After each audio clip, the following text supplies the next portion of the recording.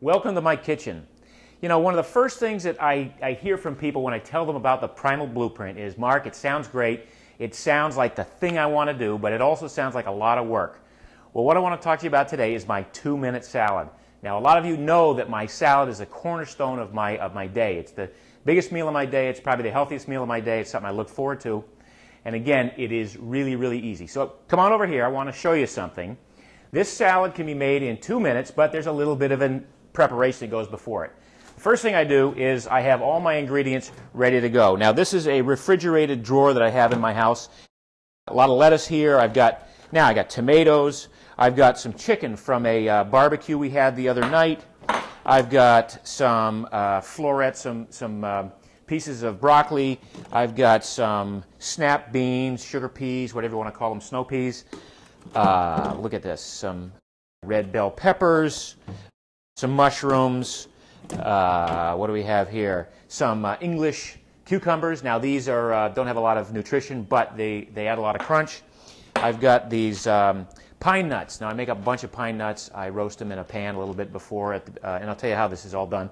And then I've got my lettuce there. So basically, when you're getting ready to go in your car and drive to a fast food joint for lunch, by the time you arrive at your car, I've probably got my salad done, and I'm already back at my desk because I like to eat and work at the same time. That's the only multitasking I do.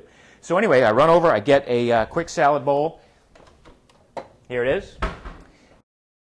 I won't time myself, but I'll tell you it's under 2 minutes. Basically, grab a handful of lettuce. This is some mixed greens. Love this stuff. Throw in a couple of cherry tomatoes here. Great for their flavor and their color. Put some of these pine nuts on. Again, we're going to get some healthy fats out of the pine nuts. I'm going to throw on a few of these red bell peppers.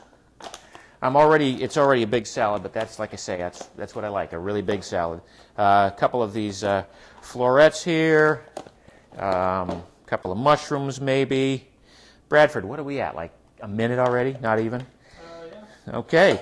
And then, like I say, a couple of these English cucumbers for the crunch factor. And then I'll throw on some protein because I always like to have protein as the basis of that meal. I've got some of this chicken that we had the other night. It was hot at the time. It was great at the time. But we put it in the refrigerator, and the next thing you know, it's cold the next day, and it works perfectly for a salad. And then I'll put on some dressing. Now, we've got this dressing my wife made. It's got some virgin olive oil. It's got some flaxseed oil, some herbs, maybe a little bit of garlic, some mustard, and some balsamic vinaigrette. So we'll just shake that up a little bit.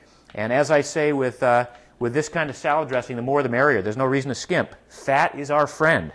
So we'll drizzle some on like that. And voila, there you have it.